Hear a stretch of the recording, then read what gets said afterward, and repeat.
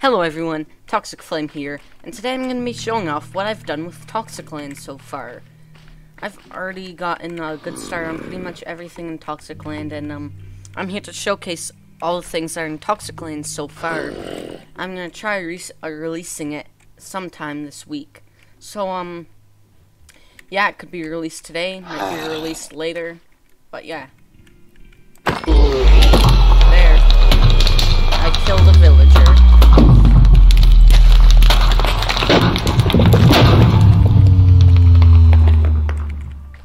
So I'm not wearing any armor right now, but I'll just tell you right now that if you want a chance at surviving in this Toxic Land world, you have to start off with full netherite gear. So yeah, because I'm pretty sure everything here can one-shot you, or at least pretty close one-shot you. And now the mobs like the passive mobs, which are the only mobs in this so far, are they only attack you if you attack them first, so they're basically passive. But I'll give you guys an example, because let me first put on some armor, then I'll hit one, and they can do some damage. So yeah, keep that in mind. The things here the creatures here can do a lot of damage.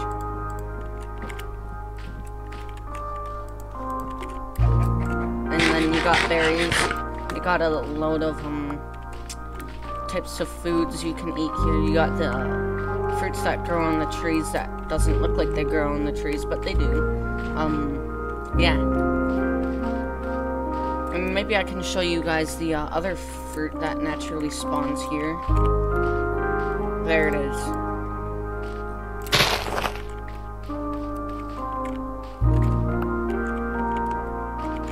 My inventory is basically full, and I don't know what that's doing there. I think it's a beached ship. Alright. Again, these guys do a lot of damage. Oh wow, he killed me. But, yeah. I spawned on a mountain, so that's kind of cool. See, it's not instant break or anything. It's not too OP. Well, I call this the first set of tools you'll get, but, this is just like, the first set of tools that's very specific to this dimension. So, yeah. You can see these tools pretty good. I'll show you how to craft them in a sec. You got the trees, you can mine them for wood, of course. Works the same as normal Minecraft wood. Craft it into planks. Crafting table. You guys know how to play Minecraft. So yeah, I'm just gonna show you guys off the next set of tools. Well, actually, good thing to do is I should spawn in some enemies to fight with this sword. So just some enemies that you'll find in this dimension.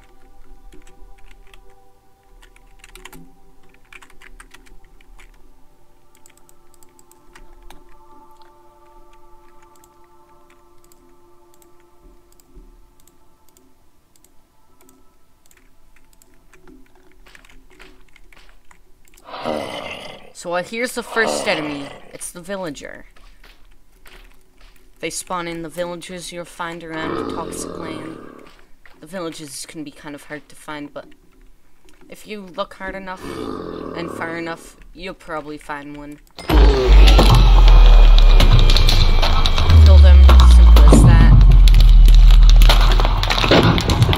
Next, that makes a lot of noise. But next up, I'm gonna spawn in a chicken.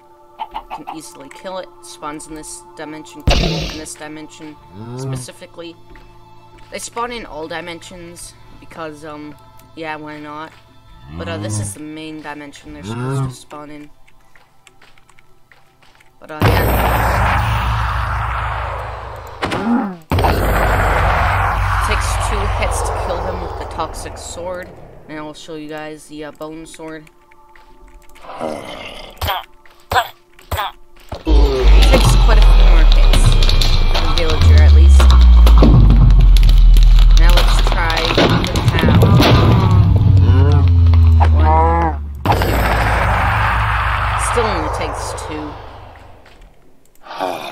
we already tried the villager, but crit hits with the axe. Phase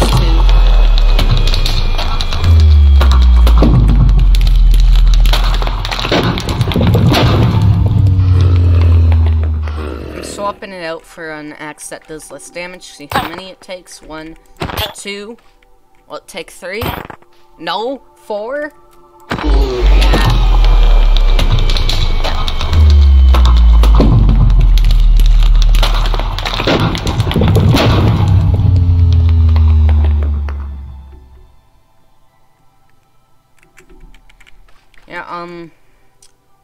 Yeah, that's 14, 16, 18, and then, of course, the, yeah, whatever.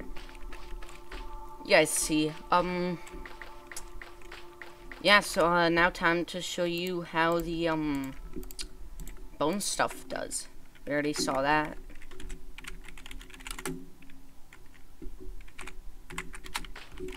Alright. It's about the same speed as a netherite axe. Using a netherite axe on, normal wood, normal oak wood or something like that. About the same speed.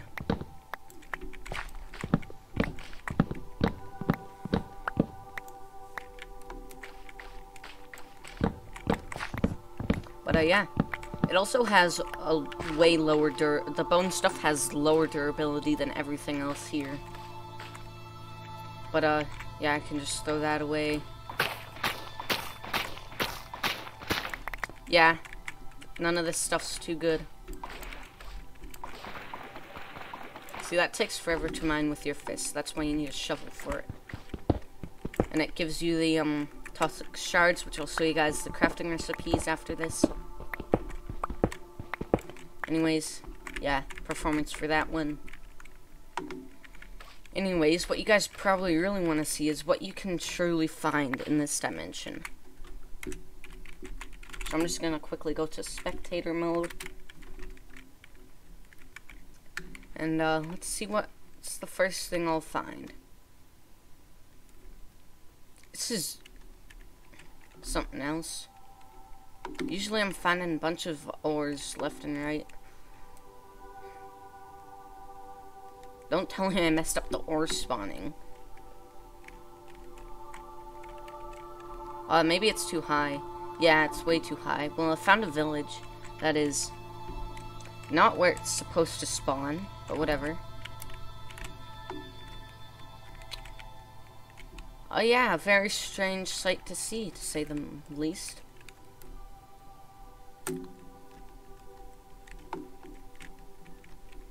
Yeah, I don't see any of the farms that are supposed to spawn in the village. Very, very strange. So, I'm gonna see what else there is to see. See what's over here. Nothing much. Okay, so, here's an underwater cave, I think. Oh, yeah. It's an underwater cave. Same with this one, underwater ravine this time. Yep. But, yeah, you guys can see that there's a whole bunch of ores that can spawn here, and, yeah, you use those to, craft better tools.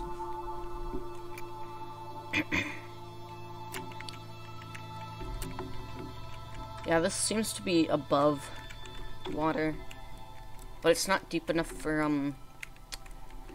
some of the other ores to spawn. By some of them, I mean one of them. But now I'll show you guys the recipes real quick. Alright. It's a bit laggy, but yeah. So first crafting recipes is of course the toxic dust.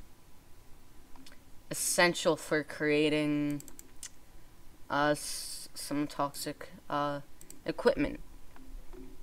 So mainly it's used for the toxic axe and shovel. You see here is two of those, and over here same thing. But the first ever thing you'll craft in Toxicland is the bone equipment, which isn't very exclusive to Toxic Land, since bones also generate in the nether, so you can make this in the nether too. But, yeah. And, yeah. The next thing you'll be crafting is blue uranium. This is not its actual name, it's not blick uranium, it's blue uranium. But yeah, you've got all the armor sets. You got the blue uranium armor. And yeah. And then we got the uranium stuff. We got the uranium shard that you get from the uranium. You can craft a chest. We got some toxic doors, some stairs, some slabs. You got also dark matter. Look at this amazing texture. You got all the dark matter equipment. And then you can also craft an anvil here, which doesn't require too many resources. It only requires some of the more common resources. And so far, the best item in this game, the best set of tools and stuff, is the black matter stuff. Dark matter, black matter, whatever you want to call it. Yeah.